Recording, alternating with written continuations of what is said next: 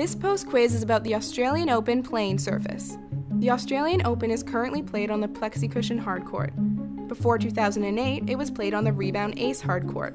When it began in 1905 until 1988, the tournament was played on grass, like Wimbledon. Can you name the only player to win the Australian Open title on grass and hardcourt?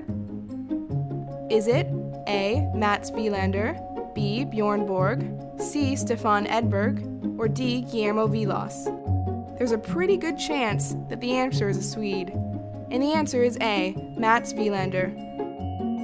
Borg only played the Aussie Open once, in 1974. Many players didn't like to make the long trip in that era.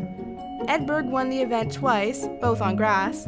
Wilander won on grass in 1983 and 84, and won the first hardcourt Australian Open in 1988.